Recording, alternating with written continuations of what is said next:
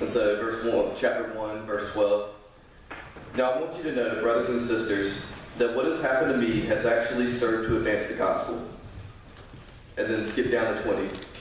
I eagerly expect and hope that I will in no way be ashamed, but will have sufficient courage so that now as always, Christ will be exalted in my body, whether by life or by death. And so I'm going to hand it off to Tyler, who's going to run with it and give the word.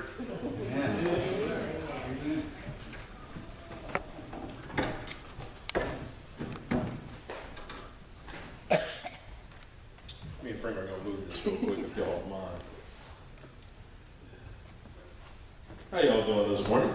Right. I said, how y'all doing this morning? There we go. Somebody's woke up. Anybody have coffee this morning? Who all had coffee this morning? Y'all are my friends. All right. First of all, Trent and I think it's Lilia and Ben and Matt and even Elizabeth, you guys did such a great job. Can we give them one more round of applause?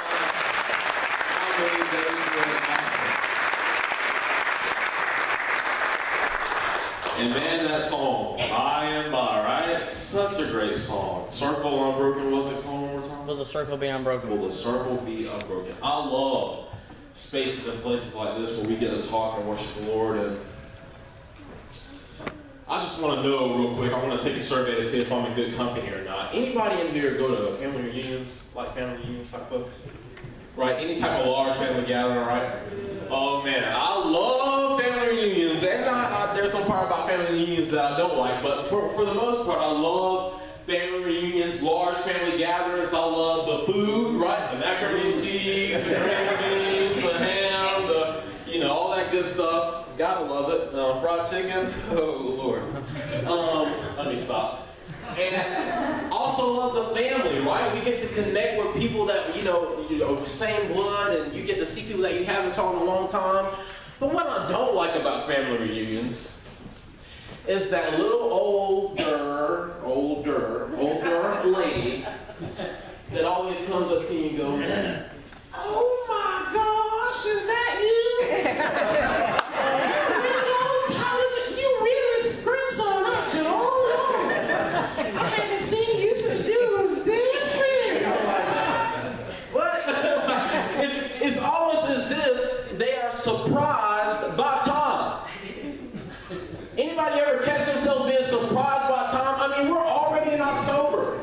Surprised by time. Now, do you think that if we could take a fish out of water and talk to it, do you think that the fish is surprised by the fact that it's in water?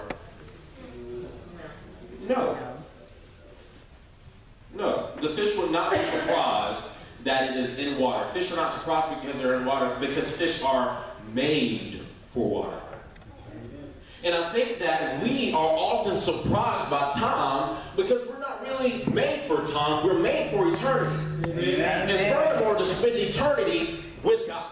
Amen. And so, surprised by time, I love spaces and places like this where we can gather around and we can talk about heaven, and we can talk about by and by, we can talk about the hope and the future glory that is to come. And I love spaces and places where we can get together and get excited about that on Sunday. But I don't know about you, me personally, sometimes when I get into my Monday or my Tuesday, I'm not as excited because of the problems that come up in my week. Amen. I work at Office Depot, and I'll just tell you that some of my problems are here in the audience today. They come in, and we close at 9 o'clock, but yet they want to come in at 8:30, and they want 500 copies. Can I get an amen? And so I often just, I'm sorry. That's just me. I know that's not you. I know that's perfect. But I know I often sometimes just forget about that excitement because of the problems that come up in my week. So today I just want to talk to you guys about how to progress in your problems. How to progress in your problems. See, here's the thing. Jesus promised us that there will be trials and tribulations. Amen. And they come with life. But here's the thing I want you to know. If you're going to go through it, you might as well grow through it. Amen. I'll say it again for the people that missed it in the back. I said, if you're going to go through it, you might as well grow through it. Amen. Amen. Now, we're in the book of Philippians today, and we're talking about, Paul writes this letter to the church of Philippi, and the church that he planted in Philippi was the first church that he planted in Europe. And Paul planted several churches. Now, later on, after he planted that church, Paul got arrested.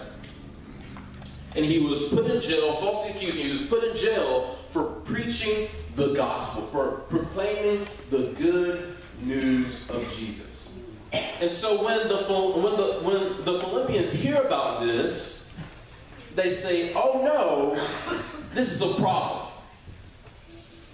They think this is a setback for the kingdom of God, and rightfully so. I mean, if somebody were to text me tomorrow and say, hey, Pastor Kurt's been in jail, I go, oh, Lord, that is, wouldn't you say that was a problem? I mean, what's going to happen with this, and what's going to happen with that, and what's going to happen to the church? I mean, you would think that's a problem, so I don't blame the Philippians for thinking this. And Paul goes, you know what, they probably do think that this is a problem, so I'm going to go ahead and write them a letter and tell them about what has happened. Come on, tap your neighbor and tell them what had happened was. He's going to tell them about what happened. Verse 12. I want you to know, brothers, that what has happened to me. But here's the thing.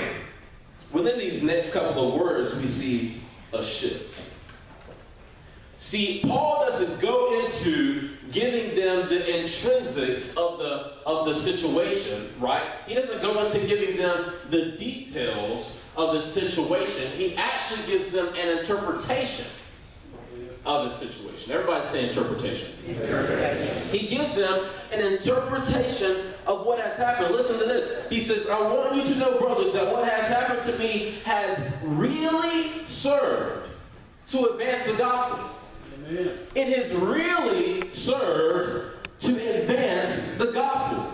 He's talking about a deeper reality that his situation portrays to him. He's talking about a deeper truth than what his situation portrays to him. Because here's what I know in just my short 19 years of living, here's what I observe, is that your life really isn't about what has happened to you.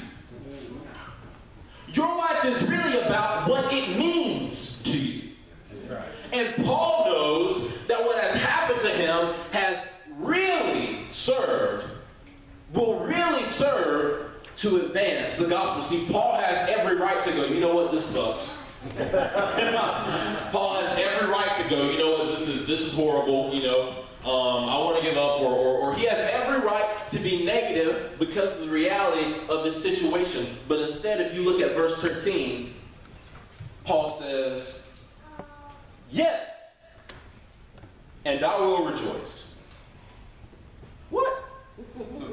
Paul, you're in jail. You've been falsely accused. You're in jail. You're in prison for preaching the gospel. Yet Paul says, yes, I will rejoice. Paul has the posture of praise. But how did he get that posture?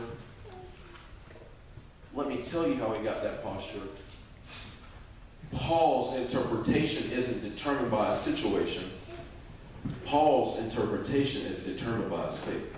Amen. For every fear that you have, for every doubt that you have, for every anxiety that you have, for every problem that you have, there's an empty grave. Amen. There is a deeper reality than what you may currently be facing, and that is the reality that Jesus Christ is the Son of God, and he, just like he got out of the grave, he can also resurrect your situation. Amen. That's how you keep the posture of praise in your problem. So I just want you to implement that word throughout your week. You know, when something goes wrong, and somebody asks you, hey, what happened? What went wrong? Your tire went flat, the gear shift on your car won't change, what's going on? They ask you, this is not an opportunity for you to be negative and give them and give them the intrinsics of your situation. This is an opportunity for you to give them an interpretation of your situation. My car breaks down? Okay, well, yeah, I may need to ride to school, but you know what? I think this is the Lord working in my life. Amen. I think this is the Lord trying to show me that he's a provider. I think this is the Lord trying to show me that he's placed me in an awesome family that can help me with anything that I need help with. Does that make sense, guys? Clap once if you hear me. Clap once if you hear me. Let's look at that other word. He says, I want you to know, brothers, that what has happened to me has really served. Has really served. Romans 8:28 says, and we know that, tell me if I'm reading this right. Has anybody heard of Romans 8:28 before? Okay, just correct me if I'm wrong. This is what I see. And we know that for those who love God, some things work together for the good of those who believe and are called according to his purpose. Amen.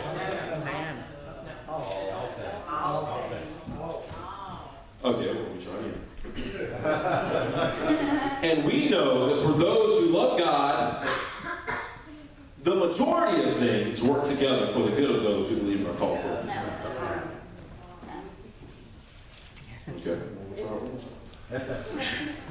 And we know that for those who love God, all things work together for the good of those who are called according to his purpose. Did I get it right that time? Amen. All things work together. Come on, say that with me. Work together. One more time. Work together. One more time. Work together. Paul says what has happened has really served. To serve is to work. To serve is to work. Your problems are here to serve you. Anybody ever thought about that? That is crazy. Oh my goodness, that is crazy. And I know some of you are thinking, well, that doesn't make any sense. And you're right. It doesn't. But because of what Jesus did on the cross, and because he got in the grave, and because on the third day he got out of the grave with all power in his hands, I'm here to tell you today that your problems are here to serve you. And here's what I mean by that. Let me turn to Romans chapter 5. If you want to turn with me, you can. And I'm reading out of the ESV. It says, therefore, since we have been justified by faith, we have peace with God through our Lord Jesus Christ. Through him we have also obtained access by faith into this grace which we stand. And we rejoice in hope of the glory of God. Not only that, but we rejoice in our sufferings, knowing that suffering produces endurance, and endurance produces character, and character produces hope, and a hope that will not put us to shame. Amen. See, you think that your problems are here to take your hope. But Paul says, no, because of what Jesus did on the cross, and because he got out of the grave, your problems are here to give you a richer hope. Your problems are here to give you a deeper hope. Does that make sense? Amen. See, anybody can point out a problem. CNN, oh my goodness. CNN is nothing but a 24/7 problem station. All day, every day. Oh, Lord have mercy. Our politicians know how to point out the problems. Boy, did they know how to point out what's wrong. But Lord, I don't see anybody who knows really how to fix it. If policies and laws and rules and regulations, if they were going to fix it, they would have fixed it a long time ago, right? We would still be here. So I'm trying to tell you that there is something else that the world is missing out on that you have. Your problems are here to serve you. Your problems are here to help you bear the image, to help the image of Christ be bared in your life and to give you a richer hope. Your problems are really here to serve you. And that is the interpretation that I want you guys to have today. Jesus did not suffer that you would not have to suffer. Jesus suffered so that your suffering might have purpose. Amen. Amen. As a Jesus follower, suffering and problems are here to serve you. And with that, that gives Paul, we talked about interpretation, that gives Paul an expectation. Shout expectation. Expectation. Paul says, I like this, in verse 18. What then? Only that in every way, whether in pretense or in truth, Christ is proclaimed. And in that I rejoice. What then? To give you a better meaning of what Paul means here, the Ample Bible puts it this way. It says, what does it matter? And that's what I want to ask you here today, because in times of problem, it is not time to focus on your problem. It's actually time to focus on what really matters. Because problems are here to steal your focus. They want to steal your focus, but because of what Jesus did on the cross, we have a different interpretation, and that has changed. What does it matter? What really matters to you? The reason I keep staring down is because I'm about to make a confession. Is that okay with y'all? I say confession. Okay, well, I'm going to go ahead and do it. Don't judge me. The other day, yesterday actually, I was reading my Bible, preparing to speak from about 9 to the time I was about to go to work. And I was on YouTube, because on YouTube there's like a timer thing that times me, so I like to time how long it takes me to say stuff or give an illustration or stuff like that. And so I was on the timer, but you know how on YouTube they have like the suggested videos over there on the side? So I just looked over there and there was something about Trump. And so I was saying, I really should be focused on the word right now, but let me see what this video is about. And so I went and I watched the video and I said, oh my goodness. And then I watched another one about somebody else and I said, oh my goodness. And I started sending them to people and they started texting me back and I was like, oh my goodness, what is going on? And all kind of chaos. And I let it into my world, and I just started getting really, really worried about all the things that were going on in our world and our nation. I just started reading comments from people from other nations, and I was just like, oh my God, what is going on? Problem after problem after problem. I see problem after problem after problem. And then the Holy Spirit said, what are you doing? And then I looked down at verse 18. And it's kind of like this verse spoke to me, and it said, what? What does it matter? Tyler Jenkins, you need to change your focus. Amen. You're focused on something that you're focused on something that I've got under control. I want you to focus on what I've given you to steward, and I'm giving you an opportunity to speak tomorrow. So what are you doing focusing on something else? Focus on what really matters. Tyler, what really matters to you? And so at that time, I had to close the computer and get in the book. Amen. And so I'm here to ask you guys today, what really matters to you? Now, anybody, I know all the fellas will understand, and ladies, please just give me grace if this is weird. But fellas, there are these things in our restrooms called urinals, right? I'm going somewhere with this. Please stay with me, okay? Please stay with me. They're like, oh my, what is this man talking about? I promise I'm going to come around. And now, so when I go to use the restroom, sometimes when I'm standing there, it's kind of like the wall starts moving towards me. And I'll start moving towards the wall, and all of a sudden I have to just put my hand on the wall and finish whatever it is I'm doing. But anybody ever been there before? Okay, praise the Lord. I mean, good company. Praise the Lord. I thought I was going to be the only one. My goodness, thank you. Brother in the back, in the yellow shirt, praise God for you. Ladies, here's what you might understand. Anybody ever been driving and the car's maybe to your left, or it gets even worse when both of them move at the same time, but you're standing still and they both slowly start inching forward. And you're like, where am I going? I'm got my foot on the brake, but I feel like I'm moving forward. Anybody ever been there? Looking to the right or to your left, what you focus on will get you in trouble. And so when I'm using the restroom, what I have to do is if I see the wall moving towards me, I'll put